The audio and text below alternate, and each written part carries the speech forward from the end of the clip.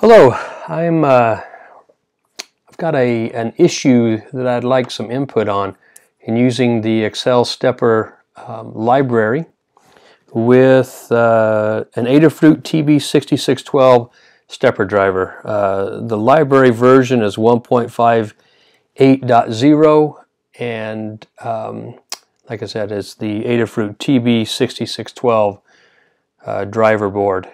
Here's how I have this set up. You can see the stepper configuration here. I'll step you through the code just a really high level. The first thing I do in the setup is I home the stepper. You'll see here that there's a variable capacitor, two limit switches down here. I will home it in the counterclockwise rotation position first. And then once that's done, then I'll home it in the clockwise position. And then once that's done, I'll use those particular physical limits as limits within the main loop. And basically what I do is I will put in a value between 0 and whatever the other limit is, and then I will move that stepper to that particular position. What I'm seeing is that if, and I'll show you this one first, is that when I'm going in the counterclockwise direction, that oftentimes the stepper will step clockwise just a couple of ticks and then go counterclockwise until it gets it to its destination. So let me show you that real quick. Okay, like I said, the first thing we're going to do is we're going to initialize. So I'm going counterclockwise, and I will trigger the limit switch, and then I'll wait, and I'll go clockwise,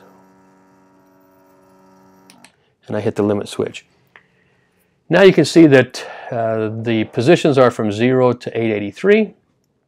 So if I go to 800, let's say.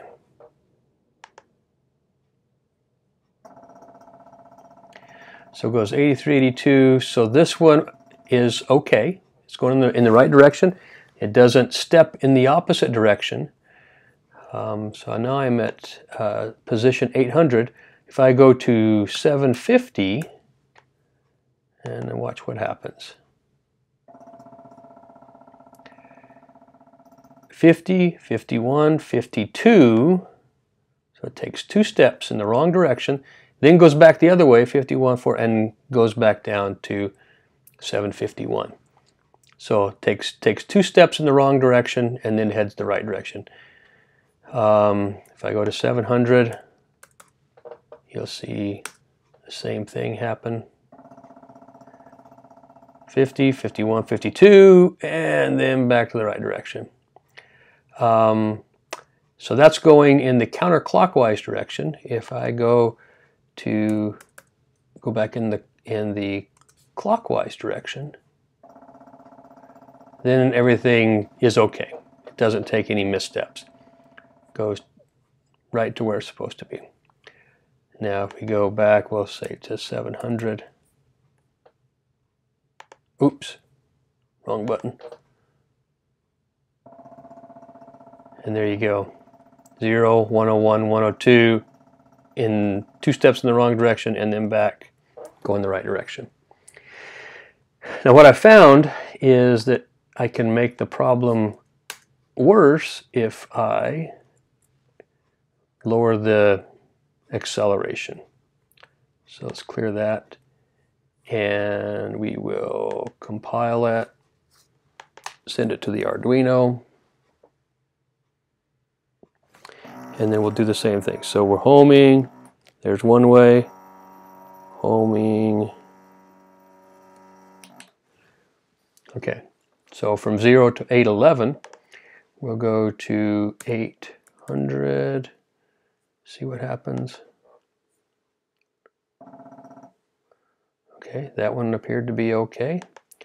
Go to 750.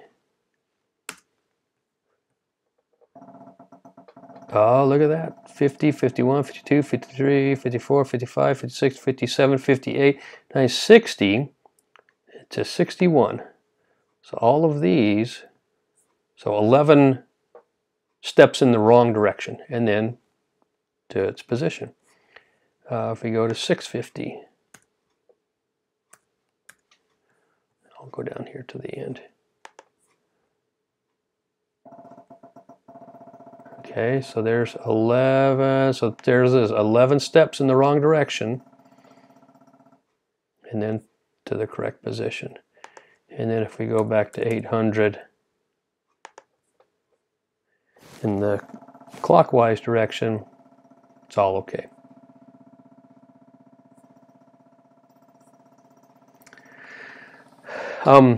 The code, the run code's pretty simple.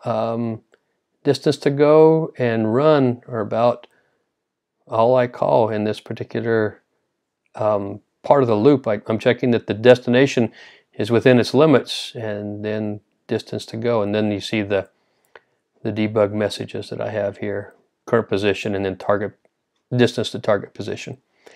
Anyway, I would be interested in hearing your thoughts and any ideas that you may have why this problem is happening.